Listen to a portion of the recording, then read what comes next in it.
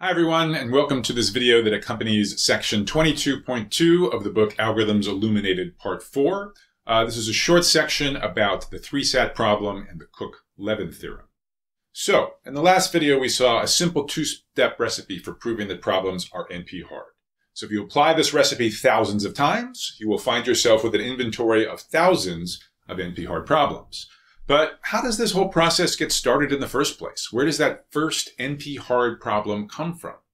From one of the most famous and important results in all of computer science, the Cook-Levin theorem. The formal statement of the Cook-Levin theorem is simply that the seemingly innocuous three-sat problem, satisfiability with the most three literals per disjunction, the seemingly innocuous three-sat problem is in fact an NP-hard problem. As you could have guessed, this theorem was proven by Stephen Cook and Leonid Levin. They're proved independently on opposite sides of the Iron Curtain, both sort of ballpark 1971. Stephen Cook was at Toronto, Leonid Levin was in Moscow, and it took a while for Levin's work to become widely appreciated in the West. So if you look at old textbooks, you'll see the Cook-Levin theorem actually referred to as Cook's theorem. But really both of them proved it. Both of them deserve credit for it. So they both proved that the three-sat problem is NP-hard, and they also hinted at the possibility that perhaps lots and lots of other problems are NP-hard as well. And that prophecy was really fulfilled by Richard Karp in 1972, who was directly inspired by Cook's work. So Karp really showed the full power of NP-hardness by applying the two-step recipe we've been talking about over and over again.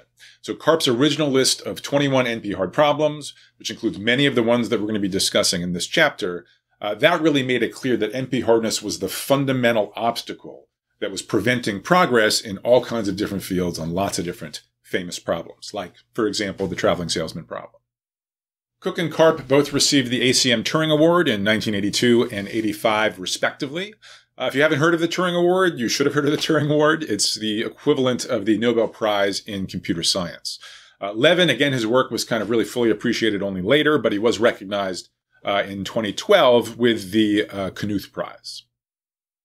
In case you're wondering where the 3 in three-sat comes from, again, we'll define the problem on the next slide, disjunctions of the most three literals. Basically, the reason for the 3 here is that that's the smallest number for which the problem is NP-hard. So perhaps you've actually seen at some point the two-sat problem, where you have disjunctions of either 1 or 2 literals. That can actually be solved in linear time. There's several ways to do it, but one way is a reduction to the problem of computing the strongly connected components of a suitable directed graph. Now, just a few videos ago, we were talking about satisfiability in the context of SAT solvers, semi-reliable magic boxes that actually have some success of solving the SAT problem in practice. Now, keep in mind, the semi-reliability of SAT solvers is in no way in contradiction to the Cook-Levin theorem. The Cook-Levin theorem is saying you cannot have a guaranteed fast and correct algorithm for the three-sat problem. And in fact, SAT solvers do not give you a guaranteed correct and fast algorithm. They give you a sometimes correct and fast algorithm for the SAT problem, which is not the same thing. In this chapter, we're not going to worry about why the Cook-Levin theorem is true. We're not going to worry about its proof. We're just going to take it on faith in this chapter. So the plan is more to stand on the shoulders of these giants and assuming that this one problem, three-sat, is NP-hard, to then generate via reductions 18 additional NP-hard problems. If you're curious about, how you'd ever prove the NP-hardness of a problem from scratch, as was done in the Cook-Levin theorem, we'll discuss the high-level idea behind the proof in the videos corresponding to the next chapter, to chapter 23.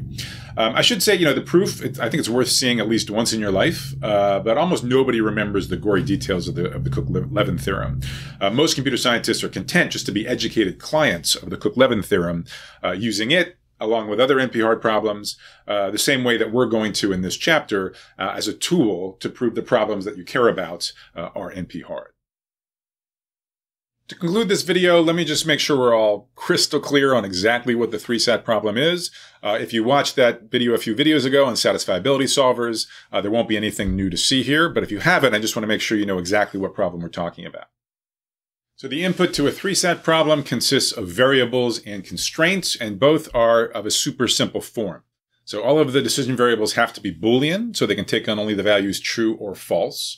So for a given collection of n Boolean variables, there's going to be 2 to the n possible truth assignments, possible assignments of each variable to either true or false. The only constraints we're going to bother with are disjunctions of literals. So a literal is either a decision variable, an xi, or its negation, not xi. And disjunction just means logical or. So A or B is true, if A is true, or if B is true, or if both A and B are true. When we were talking about SAT solvers, we allowed our disjunctions of literals to have any number of literals, an arbitrary number. For the 3-SAT problem, it's going to be the special case where we restrict each of the constraints to have at most 3 literals. The goal then is exactly what you'd expect. So out of these 2 to the n possible truth assignments, we're curious whether any of them satisfy simultaneously all of the constraints, all of the disjunctions of at most 3 literals. If there's no such assignment, we'd like an algorithm to report that fact. If there is a satisfying truth assignment, we would like an algorithm that returns one to us on a silver platter. So for example, consider the following 8 constraints. And just to be clear on the notation, this V that appears between each pair of literals, that just stands for logical or, which is what disjunctions are all about. And whenever you see that upside down L in front of a variable, that means we're looking at the negation. So here in the upper right of the constraints, there is a not x2 and also a not x3. So if this was the input, if the input was these 3 variables x1, x2, and x3, and these 8 clauses, each with 3 literals, this would be an unsatisfiable 3-SAT instance. There's no satisfying truth assignment. Indeed, there's 8 possible truth assignments for the 3 Boolean variables, and each of these 8 constraints rules out exactly one of those 8 possible truth assignments. So there's none left, so it would be unsatisfiable. On the other hand, if we deleted any one of these 8 constraints, we would have a satisfiable instance of 3-SAT, because there'd only be 7 forbidden assignments to the 3 variables. There'd be 1 left over that would be satisfying. So in general, when there exists a truth assignment satisfying all the constraints, we call it a satisfiable instance. Otherwise, we call it an unsatisfiable instance. That's the Cook-Levin theorem, and it gives us our first NP-hard problem. 3-SAT is NP-hard. Now, building on this fact, through reductions, we will spread NP-hardness to 18 other problems. In the next video, let's get oriented about exactly what all of those problems and all of those reductions are going to be.